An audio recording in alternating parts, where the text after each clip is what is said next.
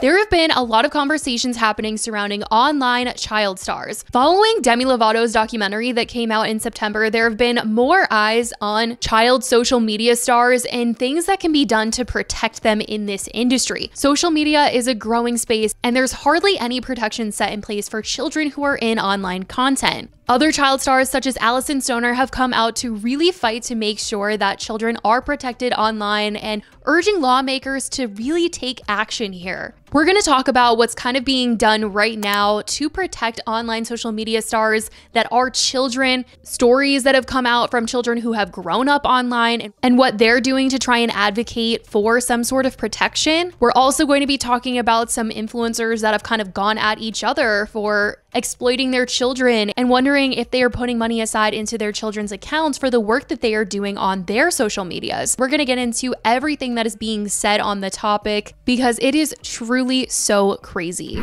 Over the years, we've really seen this rise in family content online. It certainly varies, as there's parents who are influencers and sometimes share their child, and then there's those who make their child the star of their content, and without them in the videos or pictures, the audience wouldn't be as interested. And it's in those situations where people are really advocating for changes to protect children online and give them the ability to at least make sure they're compensated for their work, and to possibly given the ability to get this content taken down later down the road if they so desire when they're older. There have been efforts to protect child stars on social media, but it's been slow in getting things to actually happen. In July, a new Illinois child influencer law went into effect and is the first of its kind that protects minors under 16 who appear in monetized social media content. It requires parents to set aside a percentage of the revenue earned from this content into a trust for the child. If a child appears in more than 30% of a creator's videos, they are entitled to compensation. The law also allows children to sue for their earnings if parents fail to comply. But this has only gone into effect in Illinois, and children who grew up being shared online are old enough to speak out on their experiences and are pushing for more protection. CNN shared the stories of several children who grew up online and are currently fighting to make this change. One girl, Cam Barrett, has spoken out about growing up as an online child star, where her mother shared intimate details of her life, such as getting her first period and so much more online. And she is urging lawmakers to protect future children, calling for financial compensation for these children and their right to delete unwanted content when they become adults. Cam has spoken out, sharing her testimony to Maryland lawmakers earlier this year onto TikTok. First, I just want to thank you, Mr. Chairman and ranking members of the committee, for your time. My name is Cam Barrett, and I'm an international advocate who fights to end the exploitation of children on social media. As a former content kid myself, I know what it's like to grow up with a digital footprint I never asked for. As my mom posted to the world my first ever menstrual cycle, as she posted to the world the intimate details about me being adopted, her platform grew, and I had no say in what was posted. When I was younger, there wasn't necessarily a source to monetize each post. However, there have always been brand deals.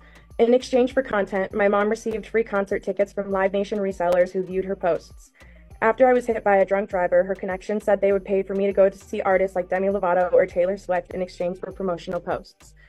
At that age, I became vigilantly hyper-aware of my surroundings, developed an anxiety disorder I have to this day, and dropped out of high school. That's when posing became a full-time job for me. As we know, social media has drastically changed over the past several years in a way where it's much more accessible for parents to turn their children into a quick source of income. In these situations, most blogger parents will pull their children out of school so they have more opportunities, and I'll be the first to admit that it leads to a very quick burnout. As an adult, I'm still learning how to navigate this life with a digital footprint I can't remove. I've been diagnosed with complex post-traumatic stress disorder and an anxiety disorder that is so debilitating I'm unable to hold a job. Members of the committee, I plead with you to think about this generation of children who give their parents free labor to maintain a social media presence. Maryland has the opportunity to protect the child influencers who reside in this state from facing a monetized childhood only to be met with nothing in return at 18, along with having no say in a digital footprint they never asked for. Thank you for your time, and I'm open to any questions. Demi Lovato was also bringing attention to this in September during the release of her Child Star documentary, saying one of her goals in creating the documentary was to showcase what being a child star meant, and she also highlighted the need for legislative protections for young influencers and performers, emphasizing the fact that there is really hardly anything being done to protect these children online. There are dark sides of the industry. With this project, I didn't want this to be an expose. I wanted it to be more of an informative experience for the viewer. Also understanding legislation that's trying to be passed right now for future generations of children that are working online already. So, and protecting and compensating them. Child star Allison Stoner has been a major advocate for child influencers. She's posted to her social media tons of videos trying to get people to understand this issue more. Okay, so kid influencers. The concern around labor laws and financial protection was wild to research because it falls into really complicated legal territory. So unlike child actors who are hired by other production companies and who go to set to film, for kid influencers, most of the content production and influencing happens within the home space or alongside parent supervision, management, and command. The 4-year-old isn't writing the skit or editing the video or typing the caption, "OMG, I love my new rain boots, #ad." Parents are probably running it. And BTW, the rain boots company that is hiring the 4-year-old, has little way to fact check whether that child is in safe hands making that content or not.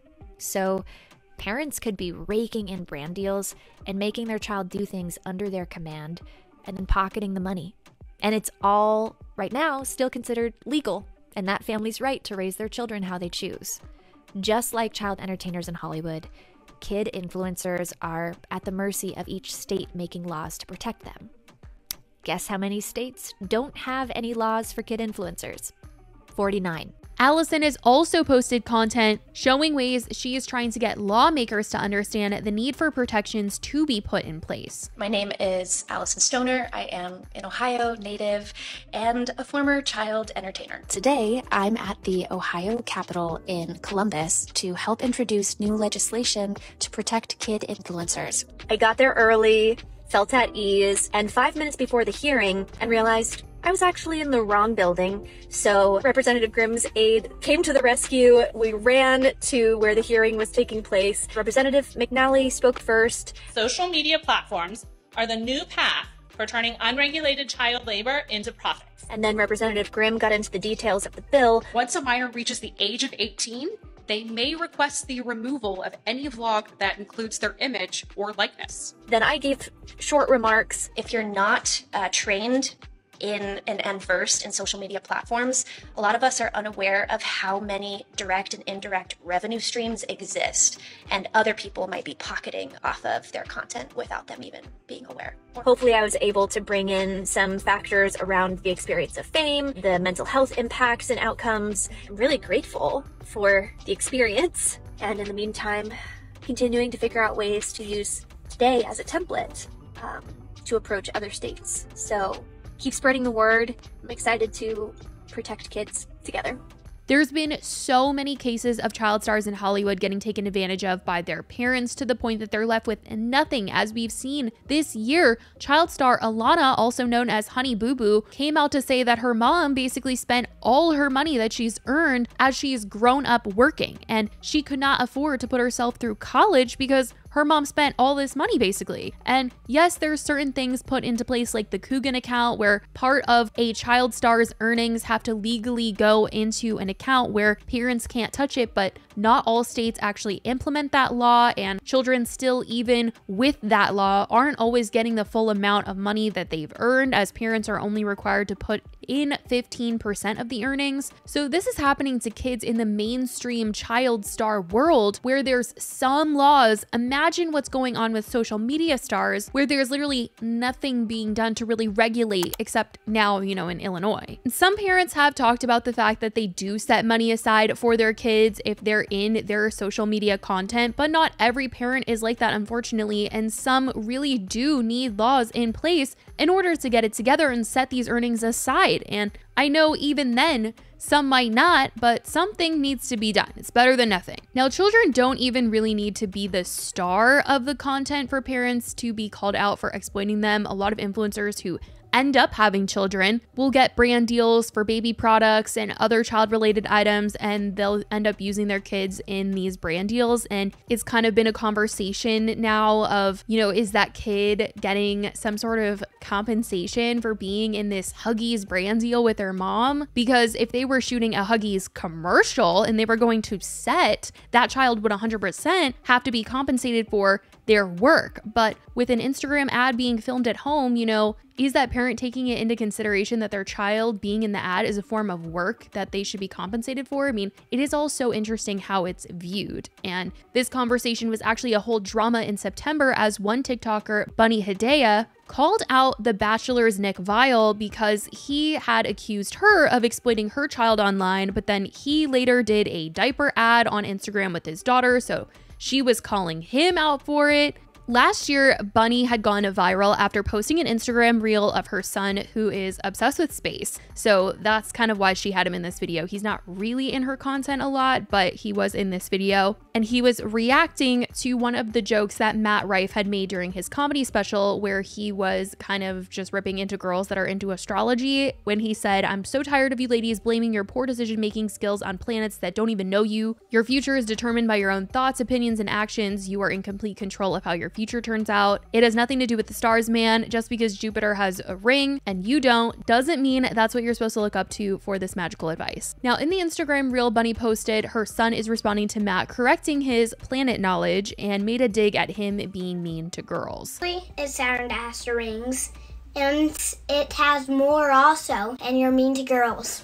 Honestly, the video was harmless and innocent, but Matt's comment kind of made the whole thing go viral because he commented and said, "Jupiter also has a ring. Oh, and Santa Claus isn't real. Your mom buys your presents with the money she makes on OF. Good luck." By the way, Bunny is not on OnlyFans, but Matt just said this for some reason, and the whole situation went viral because everyone was just like, I can't believe Matt Rife even commented this. And as the story was blowing up, Nick Viall covered it on his podcast and really ripped into Bunny, calling her out for exploiting her son for clout.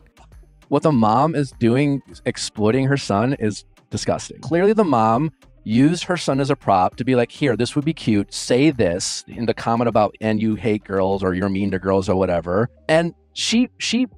Are you saying that she provoked the situation by putting him in? Well, she literally exploited her son by saying, hey, I'm going to use my 6-year-old to pick a fight with a comedian. Yeah, probably not the best. Like, what did you think was going to happen? Again, that does not in any way excuse what Matt did. But I just think it's shameless to use your 6-year-old in some sort of internet drama. Clearly, she fed him the line. She put him out there. And if you don't want your son to see Matt's comment, just make sure he's not on the internet. Bunny was shocked by his comments and even more shocked recently after seeing that a couple months later, now that Nick and his wife have a baby together, Nick is doing a diaper ad with his daughter on Instagram, and she wanted to call him out for being hypocritical and address the fact that though her son isn't really in her content, she does set aside money for him if he is and goes through proper measures to make sure he is compensated, and wondered if Nick was doing the same. Nick Viall is a vile human being, and I have been silent on this for a very long time, but I'm going to be showing all of the receipts and all of the terrible things that he said about me that he's the one that actually does. I was really appalled by what Nick decided to say about me, share my name, share my image on his podcast. And now I'm going to add the clips here. They're only going to be pictures because what he said about me was so terrible that the sound was removed. So this woman says, my son made a joke about Jupiter and space. Then they tagged me in this video, added my name with my photo, agrees that my son is obsessed with space, and that's the reason that we posted this video. And Nick says, what this mom is doing is exploiting her son is disgusting. It's gross that she's exploiting her son for clout, and I think she deserves a lot of criticism for exposing her son. Well, let's talk about you, Nick. I never made money off that video. My son makes money off of my account. I send him payroll. He has his own savings account that I cannot touch. He has his own Fidelity account. He has his own VOO. He has his own Roth IRA, all of which have thousands and thousands of dollars in them for when he's older that I am not allowed to touch. See, at the time, you didn't have a child. And now you do. And what's the first thing you do after you have a child? Oh, that's right. Exploitation. Let's look up the definition of exploitation. The act of making use and benefiting from resources. So you make a Huggies ad right after your child's born. You probably had this in the works before you even had a child. Along with continuing to have guests on your podcast that actually have their entire content revolved around their children. But yet, I post one video and I'm the one exploiting him. Now, this is my son's saving account, which has thousands of dollars in it, that he gets paid weekly from me through payroll, which I am not allowed to touch this account. My name is not on this account. Now, this is a transfer to minors. This is the stock market that my son also has all of his money in, thousands of dollars. I think all parents that show their children online, whether it's a lot or a little, need to pay their children in an account that they cannot touch. So what I am here to say, Nick Vial, I need you to post proof that you have opened an account for your child with the amount that Huggies paid you to your account for your child that you cannot touch. And this needs to be backdated before this video. So please show evidence of that. And if you cannot, I think I deserve a very loud public apology. I just feel like this is why we need laws set in place so we don't have to question whether or not parents are setting this money aside. We should just know that they are because they have to. Maybe it will even have some less inclined to post with their kids. Who knows? I think people could agree on that even being for the best, especially with the way people have overshared about their kids. I mean, truly some embarrassing stuff has been posted, but hopefully changes come soon as child stars continue to advocate for those growing up online. But that is what has been said and done as of right now. Let me know what you guys think about all of this. We've covered family channels for a long while now. We've seen a lot of things that have come out about them. So let me know your thoughts on the things being done to try and set protections in place. I love you guys so much, and I will talk to you in the next video. Bye, guys.